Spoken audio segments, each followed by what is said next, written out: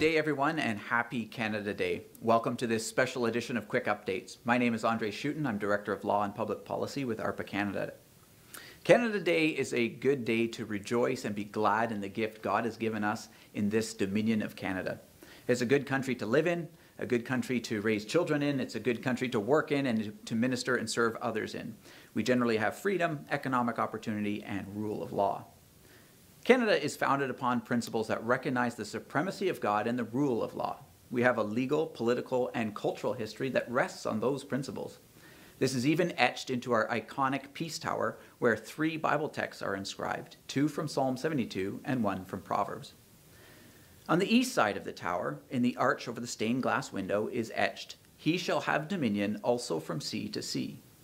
That is a prophetic part of the psalm referring to the reign of Christ.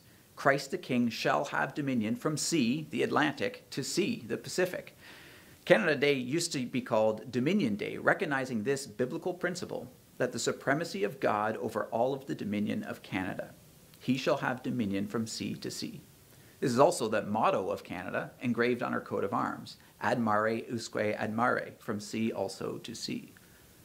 Now on the south side of the Peace Tower, it reads, "Give the king thy judgments, O God, and thy righteousness unto the king's son."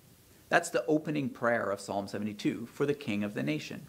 It makes sense to etch that on the Peace Tower high above the legislative building, where the laws of this country are crafted and debated and passed.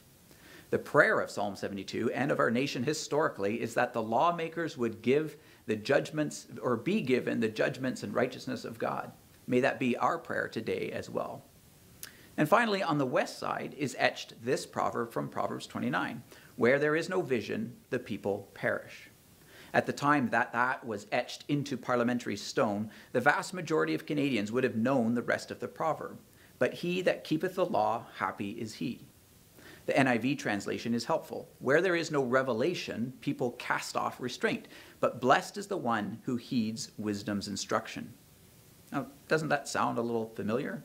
When was the last time the revelation from God has been heard inside our political institutions?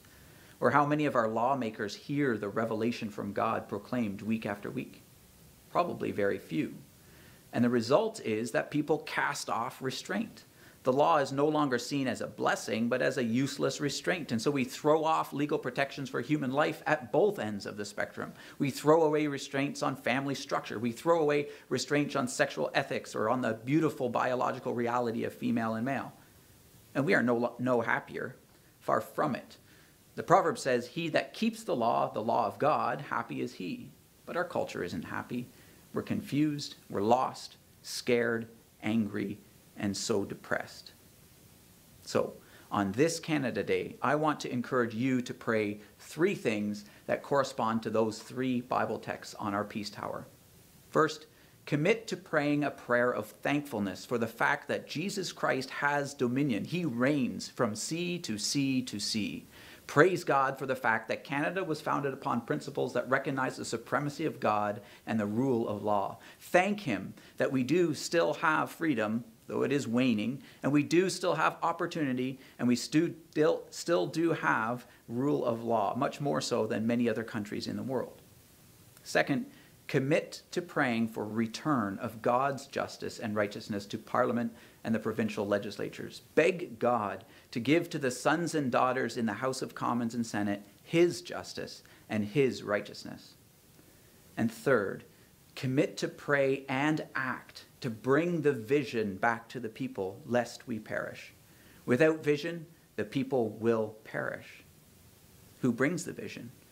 Well, the vision comes from God, but He shares it through His people. So commit in prayer for God to throw open the doors to the gospel in this country. Beg for a revival. Plead for the Holy Spirit to move in this country.